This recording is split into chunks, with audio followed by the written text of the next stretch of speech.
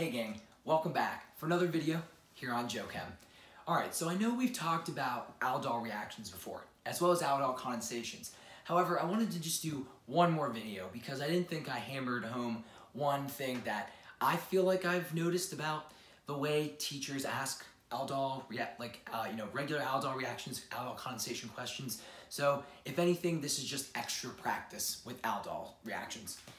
Okay, so in Aldol reaction world, we can either have a hetero Aldol or Homo Aldol reaction.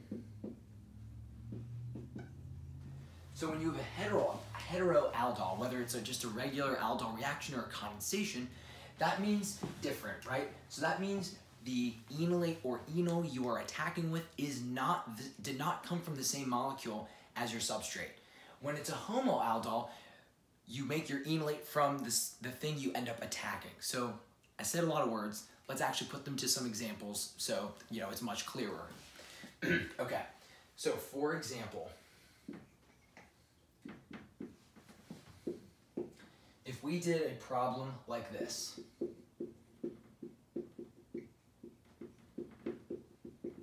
okay, so let's say I gave you butone, right? Just a 4-carbon ketone, and all I give you over the arrow is LDA, negative 70 degrees THF. So cold, right? Big bulky base, we have kinetic enolate conditions, and this is all I'm giving you. So whenever, in my experience, I've seen a question posed like this means you have a Homo Aldol situation. Homo Aldol because this is the only thing you can make an enolate from, as well as, right, we don't just have one of these. It's not like we made an enolate and we're out of stuff. We have a solution with millions, billions, maybe millions, a large amount of molecules, right? So this will be an enolate. We will create this enolate in particular, right? Because this is the easier place to do alpha deprotonation with the big bulky base with cold conditions. But remember, this is what we will attack. This is a carbonyl. That's the substrate we're going to work with. So, sorry I forgot to do this. Electrons swing down. We attack our carbonyl carbon. Electrons swing up. So, before I finish the product, right, I'm going to redraw my enolate, which has reformed the carbonyl right there. Remember, I bond from my alpha carbon, and then I will dot that carbon. I will asterisk this carbon. So remember, off my asterisk carbon, I just have 2 carbons and 1. So, well, I have my O minus, I have 1, 2, and 1. Right, and you can assume there's water, there's going to be a cleanup step.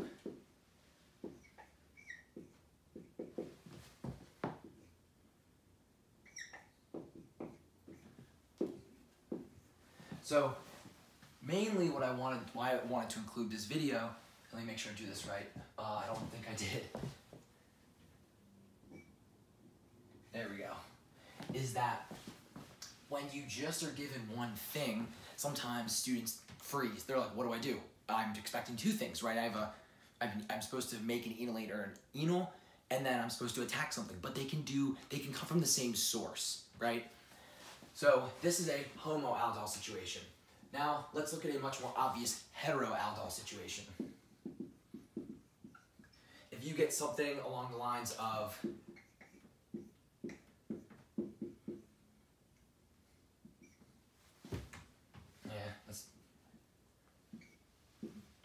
maybe what you get is a first step of hydroxide, THF, 0 degrees Celsius, and then something like this.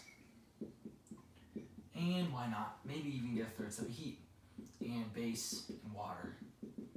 Okay? So, I hope what you're thinking is, all right, first step, I'm going to make my enolate, and these are conditions for a thermodynamic enolate. So my enolate looks like this. I'm going to make it on the more substituted side, like that. Okay, so hopefully the difference between here and here is step 2. We're given a carbonyl. We're given something to attack, right? We're not just going to attack the same thing we generated our nucleophile from. So I'm gonna make some space. Right, remember electrons swing down. Electrons come from the alpha carbon. We attack the carbonyl, electrons kick up.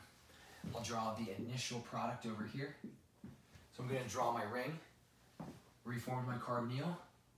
I'm gonna draw this methyl group as straight up so I can kind of draw my extra pieces over here. So I have my dot carbon as my alpha carbon. And then I'm going to asterisk the carbonyl carbon I attacked, substrate. O minus straight up. And then off the asterisk, I have 1, 2, 3. 1, 2, 3. Cool. So I hope what you're seeing is, right, 2 will have like, you know, this thing won't stay like this. We'll have this protonated up. And remember, since we're in base, right, because I'm adding heat in base, you know, cranking the temperature up, this is going to go to the, well, actually, okay, I'm glad I did this. This actually wouldn't change anything, right? This normally would mean, you know, aldol condensation in base.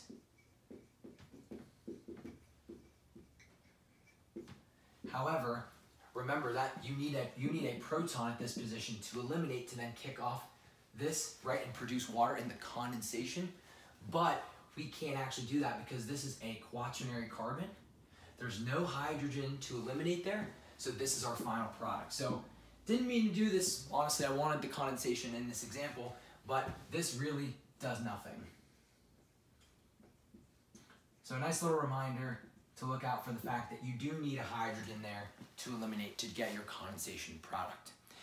Okay, so I want to just erase, I'm going to pause the video, I'm going to erase this, I'm going to do one more example of a question I think is a good question. It's we haven't talked about enols at all, right? We haven't done anything in that realm in aldol condensation, so I'll wrap it into this and then we'll call it a video. Okay gang, let's do one more example and then call it a video. Alright, so if we look at this problem right here, it doesn't look like there's a lot going on, right? And to be honest, that's right. We have a chain, a dicarbonyl, and then we just have acid and heat. So, hopefully, right, I know we're talking about aldols right now, but this is a perfect formula to do a Homo aldol condensation. Because remember, because we're an acid, we have to work with enols.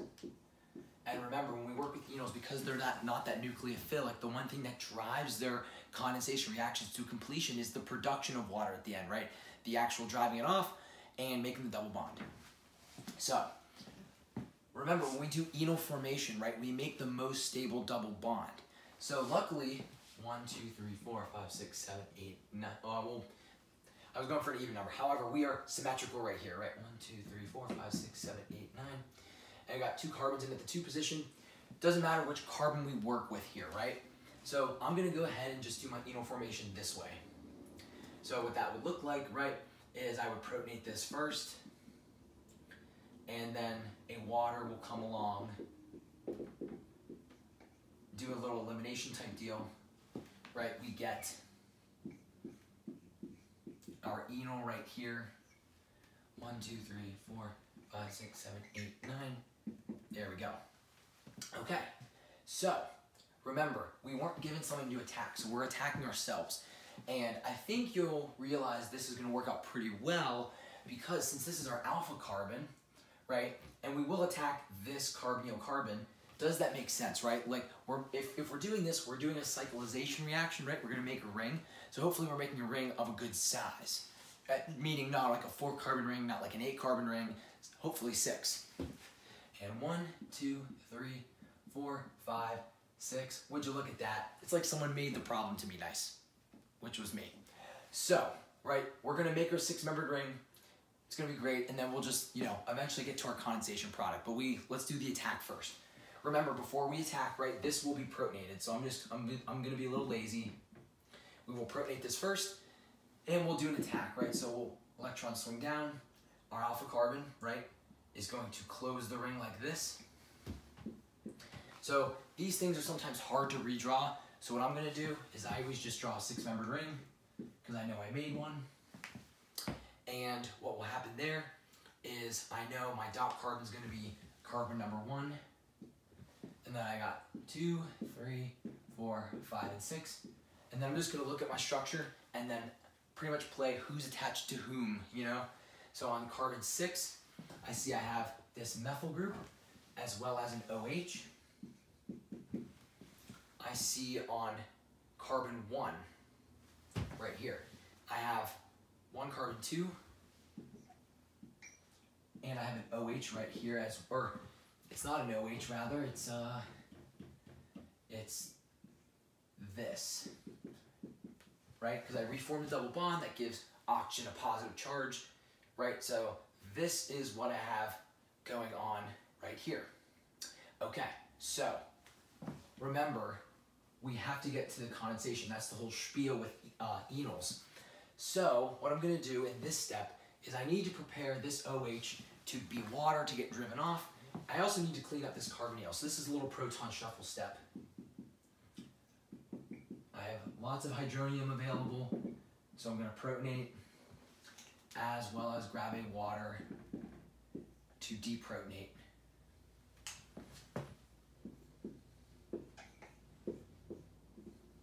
So I have my carbonyl up here, oxygen is neutral. I have water ready to leave. And remember, we need to have a H next door ready to be picked off to help facilitate the water production. So I'm going to use water right here. Grab the H, make the double bond. Water leaves, right? That's the minus water step. And we get our nice product right here. So a long, fun Homo Aldol condensation with an enol, right, in acidic conditions. Okay, gang, at this point, you are now experts at all things Aldol condensation, Aldol reaction, Homo, Hetero. Thanks for tuning in. If this was at all confusing, go back to the first Aldol reaction video where we really take it step by step and break down, Aldol and basic conditions, Aldol basic conditions with heat, and Aldol condensation in acidic. So, thanks for tuning in, and I'll see you in the next video.